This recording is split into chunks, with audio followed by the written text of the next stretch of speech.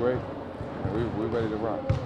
No, as good as this team has played and everything, and people just look at this like there's a powerhouse team in Miami that can't be defeated by anybody. And We ain't thinking about Miami right now.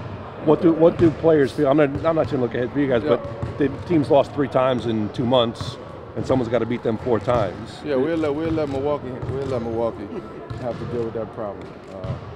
We got a big task in our hand, which is the Celtics. There's no way we should be thinking about Miami at this point. What is the mindset as far as you have a lot of veterans here who have some experience? Now it's here.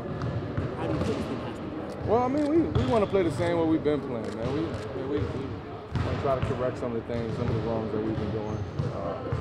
Right now, I mean, in the playoffs, it's all about, intensity, X's and O's, valuing, each possession counts.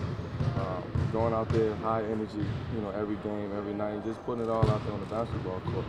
We can't think about nothing else but, one game at a time. How much of a factor is Boston's experience?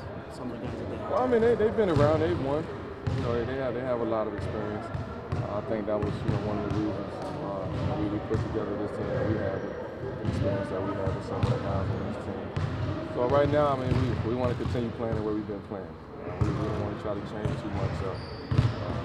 Tweak a couple things here and there, add a couple things. For the most part, we've been playing well, good basketball. We want to keep that going. Bill, the last 2 years when you guys played your first game out of guard, you played up so early, road to looking forward to. It's a different mindset for everybody. That was our goal to lock down home court.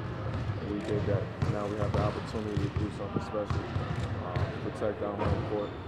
It won't be easy. We up for that challenge. We're willing to take that challenge. And then it starts Saturday. And the good thing about that is we're here on our home court and we have a chance to protect it.